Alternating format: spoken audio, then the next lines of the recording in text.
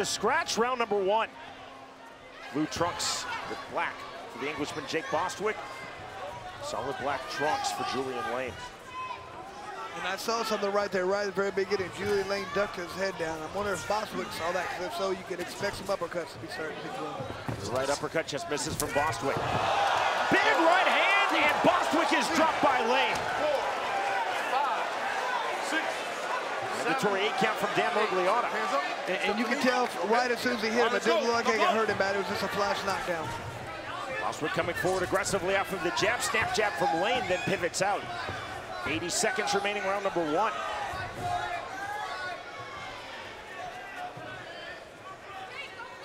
keeping his hands high and tight. Bostwick to the body, off balance. Man, and this looks like everything Julian Lane throws is powerful. He's touched him twice, and he's kind of wobbled at both times. To the center of the ring. Lane misses with that snap jab, overhand right. And then just misses from Bostwick. 50 seconds remaining, round number 1. Jab again from Lane.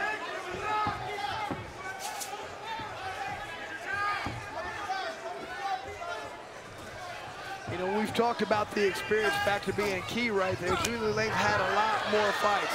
I know Bostwick has one. He thinks, okay, I got it now. Julian Lane, so no, you don't. I have the experience here, and I'm going to show you tonight. Last sequence, you saw Bostwick 2 big right hands. They were blocked by that high, tight striking guard of Julian Lane. Now 20 seconds remaining, round number 1.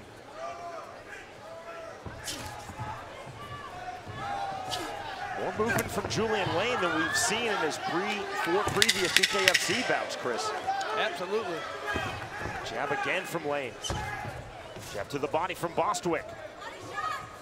I mean, you know, Lane usually feels like he's a stronger puncher. I like that. We got to hear a lot of technical advice from the corners right there of Julian Lane. Lane, a slight step off the scratch line. Stepped right into that left hand of Bostwick. Lane again working the jab.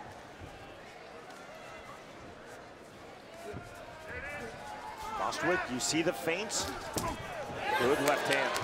And right back out. He's throwing those uppercuts in there a little bit too. I think he sees Julian Lane's ducking his head in a little bit.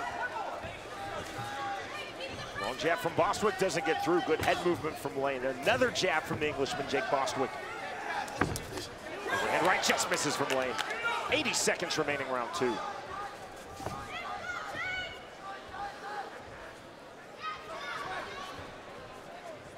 We thought perhaps we'd see a firefight. This has become very technical. Absolutely. Julian Lane doing a good job of blocking those big overhand rights that are coming from Bostwick. Right hand, big right hand, there's the uppercut, and down goes Jake Bostwick again. And you can just see the power difference right there. Every time Julian Lane lands a big punch, he hurts Bostwick. It was on the rear right uppercut. Dan Morgliata allows this fight to continue. Bostwick eager to get back and lands that right hand. Now the turn from Lane. Overhook held by Bostwick, that gets the break. Back it up. Let's go. Bostwick down in round number 1, down here in round number 2. 30 seconds remaining, second round.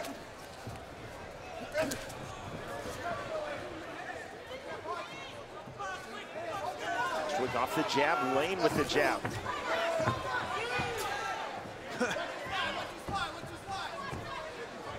See the continual feinting from Jake Bostwick. Step in. Almost the footwork of a Superman punch there from Lane. Slightly elevated when he threw the right hand. Bostwick jab to the sternum. See Lane hands down on his bike on the back pedal. That ends round number 2. Set for round number 3. Knuckle up. Presumably 10-8, 10-8 for Julian Lane based on those 2 knockdowns, 1 apiece. Round 1, round 2.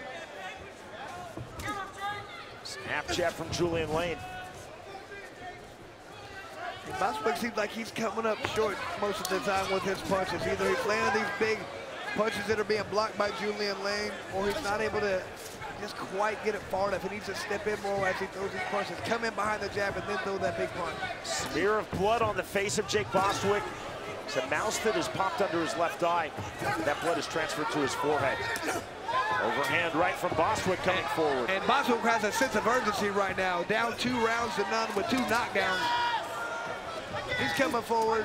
with bad intentions right now, but so's Julian Lane. Big overhand rights from Lane.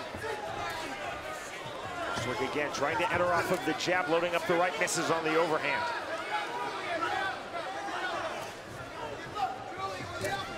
Jab to the body now from Jake Bostwick. And Bostwick is leaking all over the place. Bleeding from several different spots.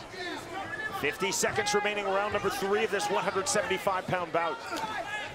Bostwick misses with that right to the body, lands with that left jab. Better round for Jake Bostwick. Once again, he's got that sense of urgency right now. You can tell he's stepped up his punch output. He's stalking his opponent. Heavy stalking pressure indeed for Jake Bostwick into the clinch. They're letting him fight inside as long as they continue to punch. Dan Mergliata ruling this is an active clinch. There's the inactivity in the break. Right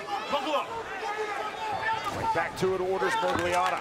And with the amount of blood right now that Bostwick's losing right now, I think that's where that sense of urgency is right there. He's thinking, I'm bleeding so bad, I got to finish this fight. Lane, arms extended, trying to bait Bostwick in just before the bell that ends round number 3. Knuckle up. So he had enough pressure and dexterity to grip the towel. Round number 3. Certainly did, though, look down at his hand. And round number 2. Round number 4. You know, with the way the fight's going, if it's correct like we're scoring it, you know, the first 2 rounds, 10-8, even if Bostwick wins the next 3 rounds, unless he gets a knockdown, he'd lose by 1 point. Jab again from Lane. And the blood's already starting to flow. Chris, this is a new level of jab, a new level of movement for Julian Lane. And this is 5th bout in BKFC. Bostwick looking for a way back. Once again, you talked about the new level right there. That could just be the maturation and just his understanding the fight game a little bit better. Bare knuckle, the more fights you do, the better you get. We've seen that guys who have had 7, 8 fights, we're starting to get to that level. They're definitely better. Bostwick moving this back to the center of the ring. On the jab, there's the right hand from Jake Bostwick. Left to the body. 50 seconds remaining, round number 4.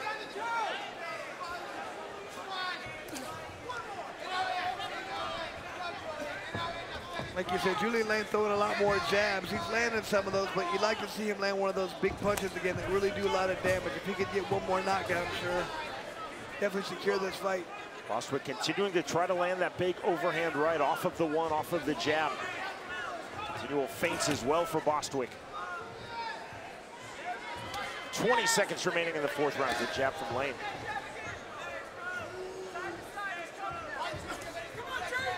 Jab to the sternum, just off the mark from Bostwick. Misses with that overhand lead left. Blood all over the face of Jake Bostwick. Back into the pocket goes Lane, right back out. We will move to the 5th and final round. Jake Bostwick versus Julian Lane. Again, Bostwick dropped in round number 1, dropped again by Lane in round 2. Good right hand by Lane and then exits. I mean, and Bostwick has to have a sense of urgency right now. He's got to feel like he's down the scorecard.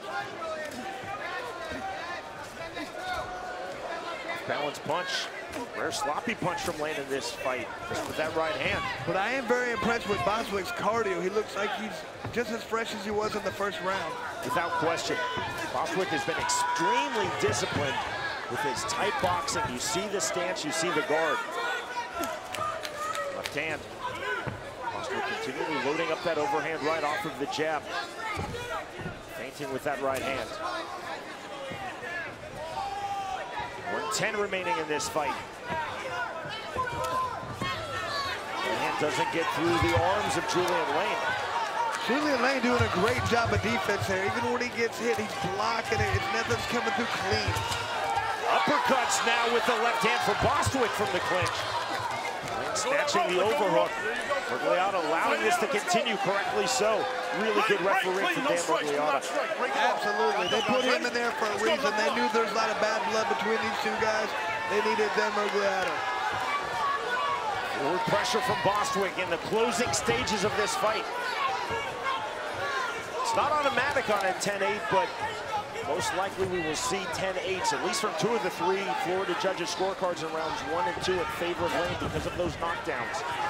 Like you said, it's probable but not mandatory.